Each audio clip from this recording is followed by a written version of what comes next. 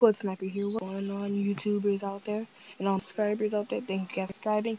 Um, in this gameplay, I'm bringing you guys.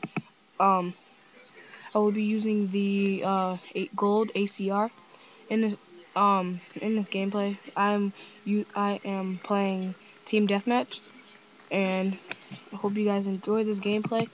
Um, in this gameplay slash commentary, I will be talking um about the two differences in Modern Warfare 3 and Modern Warfare 2.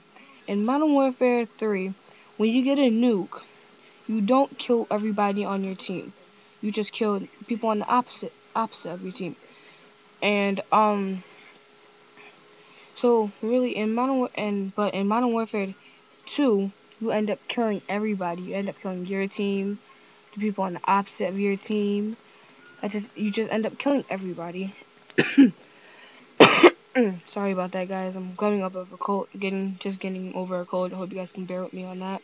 Um, so, in Modern Warfare 2, the ACR and the Modern Warfare 3 ACR, those two are really different because when you get the gun at a high rank that you actually like, and I think it's like 30, 40s, 50, yeah, 50, I think. I think that's the highest for the for as your weapon can go. I don't think there's ranks for your weapon, but so really the sight down is really different in it because in Modern Warfare 3 the aimer that goes straight down is way different because you can use not use because you have the little U in it, the little V I should say, in it, and it looks like a V, so it's easier for you to get a headshot or something like that. And in Modern Warfare 2, you only get a U. I think it's a U.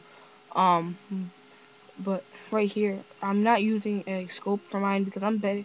It occurred to my attention that I'm better without a scope. So that's the reason why I'm only using silencer. And my class setup is the gold ACR and with the gold ACR with the silencer, and my perks are a is they are it's scavenger, hardline, and marksman pro. All those in pro, and I use specialists, and what I use is sleight hands pro for my first kill, and assassin for my next, and my last pro, my last perk is the sit rep pro. So really, I just use those, and I get my kills with those, and those really had helped me because I was desperate to get this gun in gold, and when I was desperate to get this gun in gold, it really I really kept trying to get new things. Like the best way really to get your gun in gold is to do the challenges, guys. I'm like sorry to say, but like that's the fastest way to really get your gun in gold, unless you want to boost or something like that. And that would be a way to get your gun in gold. But another way to get your gun in gold is is using the challenges. That would be the best way to really get your gun in gold. That would be the best way. I'm sorry, but I'm just saying that would be really the best way. So really, um, but the best way to get your gun in gold and Modern Warfare 2 is really just like camping. I'm sorry to say, but like that's how I got my ACR and a good color that I really like camping with the headshots. If you want to get in a high rank, just make and want to get high kills. Really, what you want to do is just stay above ground, not on the ground, unless you want to really just have your gun hanging up on their head all the time.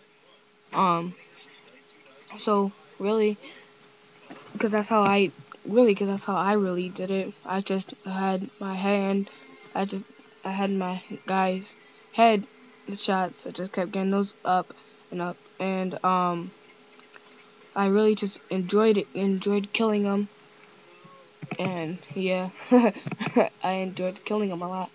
So really, so I'm actually getting quiet. I'm thinking, well, so we came to the end of this gameplay here. I hope you guys enjoyed this. Our team did lose. That's what really sucked. So I hope you guys enjoyed this gameplay. Comment, subscribe, and I am out, guys. I hope you guys really enjoyed this gameplay. So I'm out.